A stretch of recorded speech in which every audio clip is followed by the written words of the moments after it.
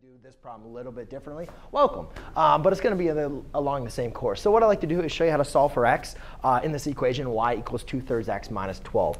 A lot of times when I'm solving a literal equation, what I will do is I'll do what we call pinning the variable, where I'm just going to circle the variable and keep it there. And what I'm going to do is now just look at what is happening to the variable and undo everything that is happening.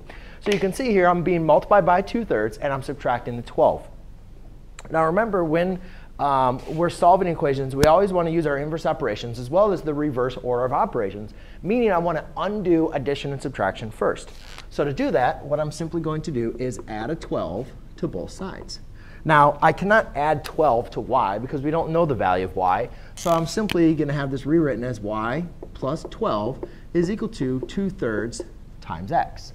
Now, to undo this fraction, you can see I'm multiplying by 2/3. Well, how do you undo multiplying 2/3? Well, you could definitely divide by 2/3. But when we look into dividing fractions, that's the same process as multiplying by the reciprocal. So basically, I can just multiply by the reciprocal, which would be 3/2 on both sides. Now, be very careful. Anytime we multiply a fraction times its reciprocal, that multiplies into 1. But when I'm multiplying this 3/2 times y plus 12, so I need to make sure I put that in parentheses and then distribute through. So then when I do that, I have 3/2 y. 3 times 12, right? When you multiply this across, actually, I'll show this. It would be a positive 3/2 times 12 equals x. Now, if I'm going to multiply 3/2 times 12, rewrite that as 12 over 1. So therefore, you see it's a fraction times a fraction. You can multiply across. 3 times 12 is going to be 36. Divided by 2 would be 18.